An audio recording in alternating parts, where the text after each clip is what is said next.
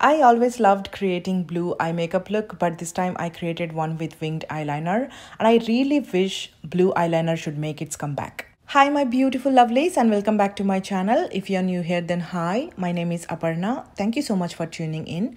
So today we are going to be doing a glam makeup look using gold and blue with muted cool lips, and you can wear this to any kind of special events like wedding guests if you are attending one, because it's a season of wedding across the world. So I'm sure you would be attending quite a few in these coming months, and this look would be perfect if you love a pop of color on your eyes.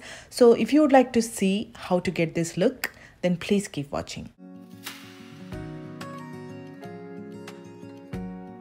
So first things first, I'm doing a little skin prep. So I'm grabbing my badescu lavender spray and I'm spraying this all over my face to add a beautiful glow and hydration. And it also acts as a really good toner. And yes, I have put rollers on to my hair, to my front bang section to give some body to my hair. And when I face frame it, it doesn't look too flat.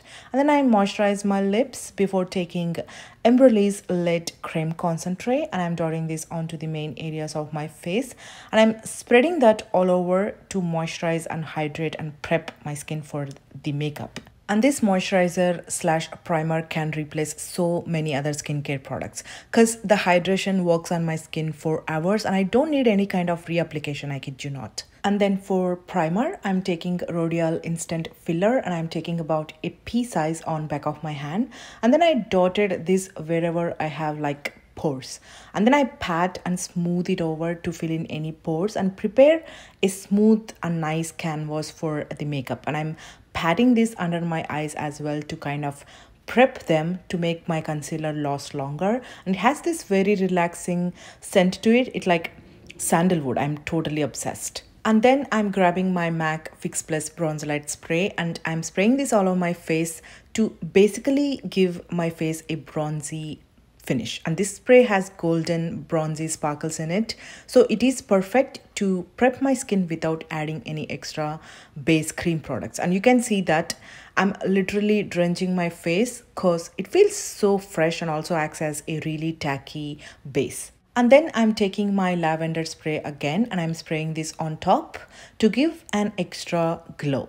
And please don't mind me, I like sprays and I love to layer them because sometimes I feel really lazy to apply extra creams. And also sprays like these kind of makes your foundation, not only foundation, but overall makeup last longer. And then I'm taking my rollers off while all the skin prep soak in my skin. And I have done a detailed video on how to put rollers on your head to get that blow-dried bouncy effect look, and I link that video at the end screen in case if you want to see it.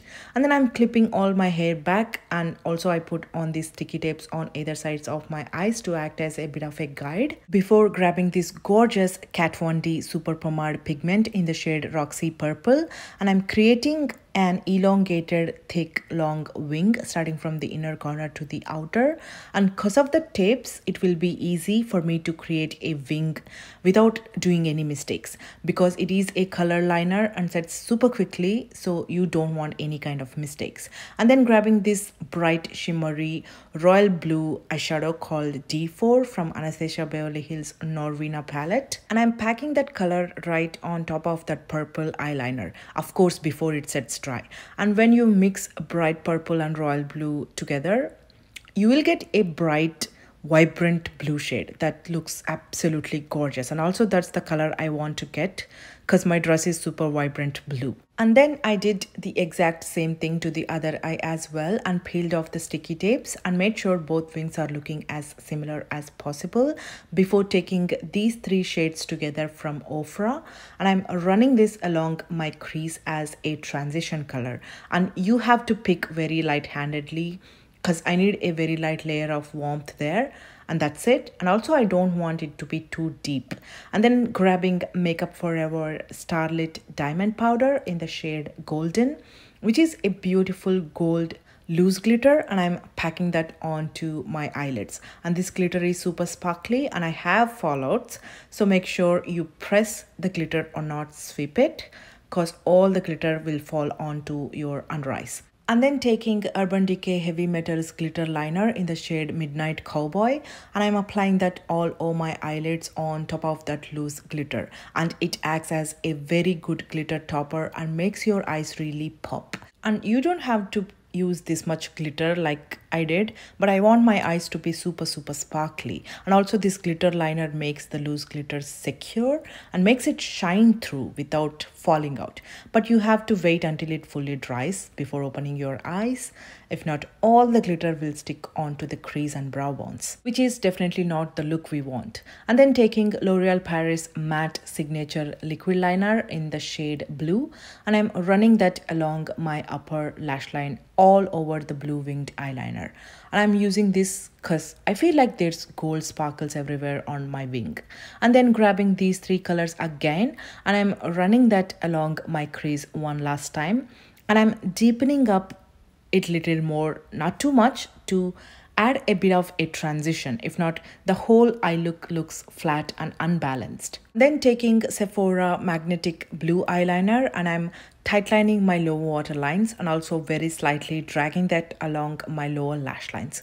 And I'm shook to my core how beautiful this eyeliner looks and feels, and it runs very smoothly. It is waterproof and doesn't transfer. And then grabbing these three colors, and I'm diffusing the lower lash lines out to make sure there is no any kind of blob of blue there, and also there are no any kind of clumpy harsh lines as well. Then taking Queen Dragon Wax Eyeliner in the shade Black, and I'm tightlining my upper waterlines and also running that along my lower waterlines.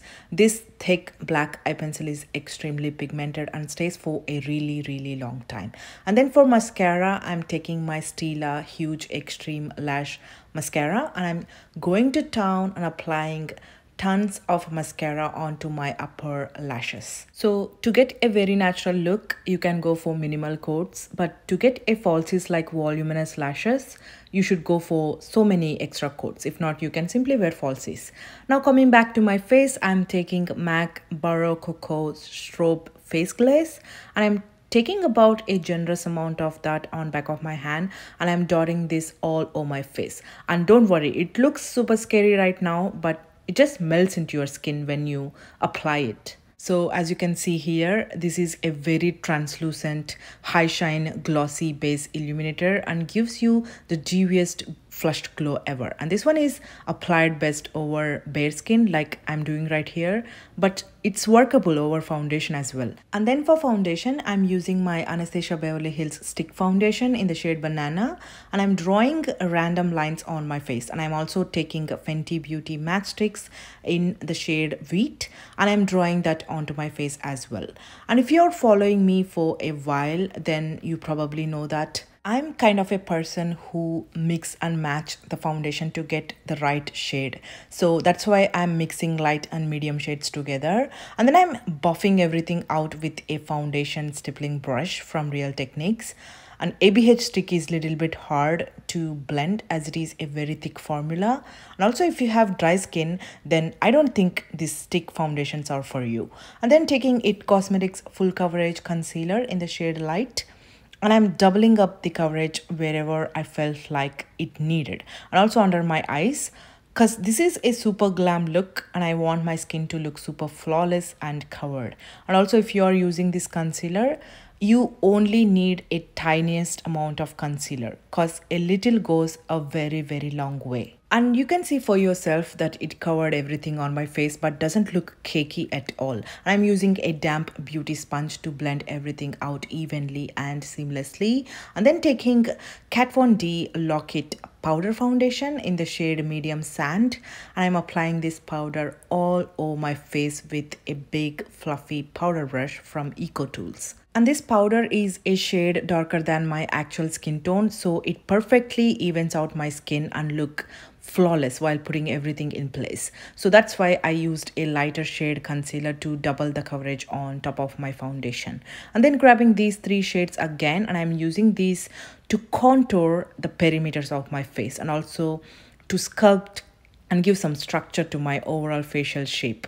So I'm applying this to the hollows of my cheeks, the perimeters of my forehead and my jawline. Here, the mixture of warm and cool tones contour complements the blue eye makeup beautifully without making everything look too much or too artificially contoured. But you have to build up the contour, like you have to work layer by layer, but not with too much powder at one go, because it looks super dirty and also very hard to blend later on. And before I forget, I'm going to contour my nose and lips as well before grabbing this blush shade right here called Raisin from the same Ofra palette. And I'm applying that onto the apples of my cheeks. And again, this blush is also with cooler undertone, so it goes with the overall makeup very beautifully. Just imagine how you would look with hot pink blush. Crazy, right? So keep your base simple while doing glam looks. And then taking a loose setting powder, and this is in the shade Banana. And I'm baking under the cheek contour to make my cheeks look sharp. And I'm also using this powder to set my under eyes. And then grabbing Urban Decay Brow Beater pencil in the shade Dark Drapes. And first I'm brushing through my brows to see the shape and where I have to fill. And then with the pencil side, I'm only filling in the areas where I have sparse areas. And then again, I'm brushing them through with spoolie to brush away the extra pigment and make the brows look natural and soft. And I'm doing the exact same thing to the other eyebrow as well. And just like base, you have to draw your eyebrows simple. After all, your brows shouldn't look like centipede in a box, if that makes sense. And then I'm checking if my brows are looking as neat as I wanted, and then grabbing the same Stila mascara and applying another storm of coats onto my upper lashes. And this second coat makes the lashes even more voluminous, thicker and fuller, and gives you that false eyelashes effect without actually wearing them. And this time around, I'm going to apply the mascara onto my lower lashes as well to complete the whole eye look and make everything look balanced. And then I'm brushing and blending that extra powder into my skin, and you can see that it made my cheekbones look sharp and neat. And then taking MAC bronzelite spray, and I'm spraying this all over my face to set everything. And I'm not spraying this too close to my face as this can ruin my mascara or even my eye makeup. So I'm spraying this onto my face and then pushed the water into my skin to remove any extra powderiness. And then taking these two highlighters from Ofra, and I'm applying this onto my cheekbones, but they are not as pigmented as I thought they would be. And then I realized I didn't dampen my sponge, so I did that, and then I applied those highlighters together on tops of my cheeks, and you can see the magic there. And I forgot to mention that these highlighters are in the shades Blissful and Rodial Drive. And this whole palette is really amazing. Like, it's kind of a all-in-one face and eye palette. You have bronzer, you have eyeshadows, both matte and shimmer, you have blush, you have highlighters. And you guys saw that for the majority of the makeup, I use this palette. And yeah, before I forget, I'm going to apply the same highlighter onto my brow bone as well. And then I took my hair clips off and just styled my hair in the way I wanted it to be. And then for lipstick, I'm taking Anastasia Beverly Hills liquid lipstick in the shade Sepia, and I'm applying this all over my lips. And because of the eyes are being super colorful and bright, I have decided to mute down the lips. So I chose this cool toned brown shade to complement the eyes, and it did complement the eyes and whole look beautifully, and it also matched the shadows on my face, if you know what I mean. And this is the look without any jewelry. You can wear this to clubbing, birthday, evening parties, etc.